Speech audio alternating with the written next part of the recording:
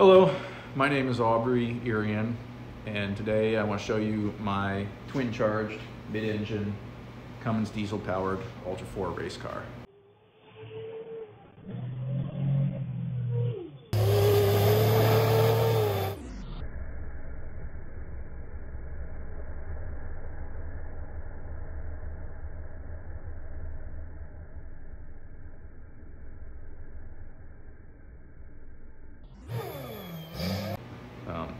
You might ask, why would you build a race car with a diesel engine in it? It's a fair question. Everybody wants an LS in their race car because they're light, powerful, they got a quick throttle response. Diesels aren't known for any of those things except power. They're slow to respond and heavy. If you're racing in the woods, you're on and off the throttle constantly, and diesel never has time to get spooled and produce power before you're off the throttle again. This is a little bit different breed of diesel, and I managed to get the weight distributed pretty well up front so that it's fairly well balanced out. So I'll walk you through it, and time will tell whether I'm crazy or if it works. So I break it down into three categories: cost for power output, durability, and flammability. So on the cost for power output, with a supercharger, a couple grand improvements, cam, an intake, which I built myself, so that didn't cost me really anything, ported head, larger injectors, valve springs, a governor spring kit. It's putting out just so much power, and like instant power. So it's not a ton of improvements for a race engine. I haven't done that much. I haven't done any lower end work, no injection pump work, and I'm not pushing this engine anywhere near what it's capable of. I want it to last. But it's still probably in the 600 to 700 horsepower range and maybe 12 to 1400 foot-pounds of torque. That's just an estimate. I don't have a dyno. It's never been on a dyno. I don't really know. But then on durability, this is one of the toughest engines out there.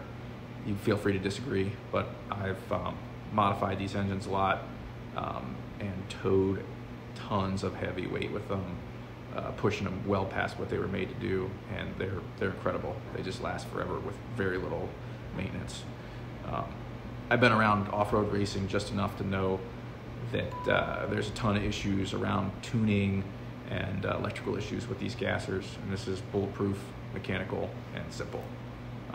Flammability, we've all seen these race cars go up in flames. I don't want that to be me.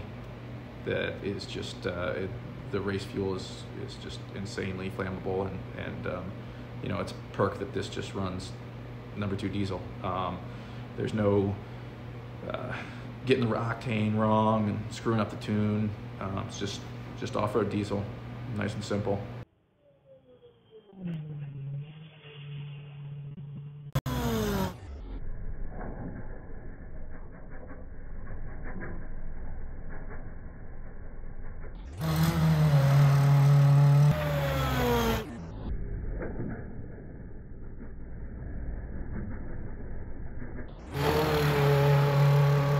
So this engine is a twin-charged engine, which means it's supercharged and turbocharged.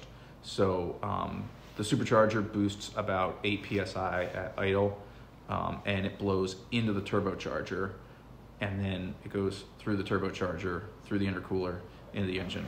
So as you start to give it some fuel, the turbocharger kicks in, and it overtakes the supercharger to where it's sucking up most of the air that the supercharger's putting out. So the supercharger's not working hard in higher RPM.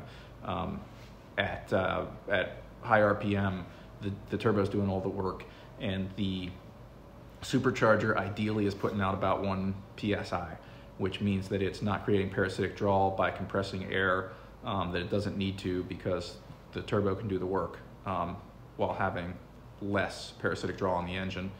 And it's also not restricting the flow of air to the turbocharger. It's an excellent system. It works better than I could have hoped. There is no lag at all, just instant power. So I'll show you a couple videos, and I'll walk you around the car and show you some of the parts.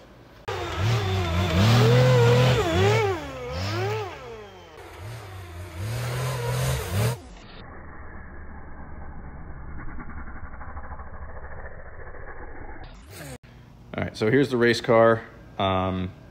Doing some work on it right now, so I've got the skins off of this side. Shout out to my sponsors. That's Raceline Wheels, Griffin Radiator. I got the Drew Griffin transmission cooler up front, and Whipple supercharger.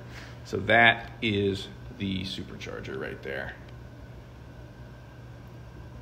You can see it's a bit dirty because I've been out testing it. The supercharger blows right into the turbo, back in there, comes out of the turbo, goes through my intercooler, which comes over and into my custom intake right there. So that's the engine right there. It's super easy to work on. Everything's really easily accessible. Running dual rate coilovers on this. I'd like to put bypass shocks on it someday when I have some more money. But in the meantime, these are working great. I got to do a little bit of shock tuning on them. But I left provisions in there for the coilovers when I, or for the bypass shocks when I get around to it. So here's the interior. Got Lowrance GPS units in there, one for the driver, one for the co-driver. I'm going to take those out. I'm super unimpressed with those. Lowrance makes some great stuff for fishing and boats.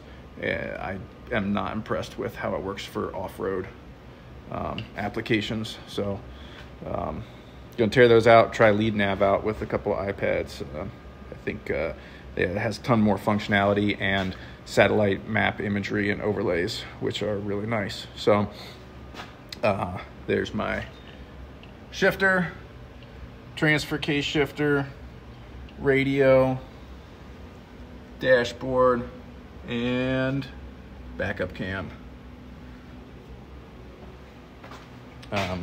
Here's my wiring. It's a little bit of a mess right now, but I've got to clean it up some, but I've got to tear a bunch of stuff out and redo some stuff. So right now everything's just a little bit of a mess. I'm going to try and mount this jack up here somewhere and these Pelican cases. So I got to play around with that.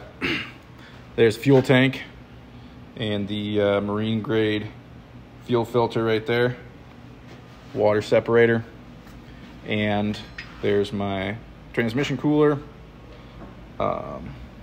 lights, winch,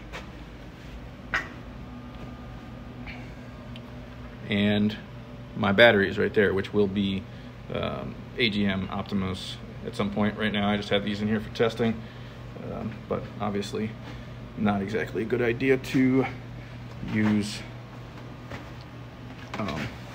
lead acid batteries for racing applications. And there's the car. So I'll show you a couple videos, and that's more or less it. Thanks for watching.